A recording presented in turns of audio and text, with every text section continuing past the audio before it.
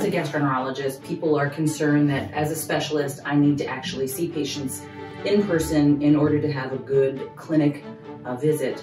And I find that most of the time that's not necessarily the case. 90 to 95% of my visit is actually talking. The beauty of being at home is if there's a question about a medication you're taking or the dose, people can just run into their bathroom medicine cabinet and bring the pills and just show me what they're actually taking. So that's hard to do in an actual clinic visit. So I love that about Zoom, is that accurate medication amounts, dosages, timing can also be addressed kind of in real time over Zoom.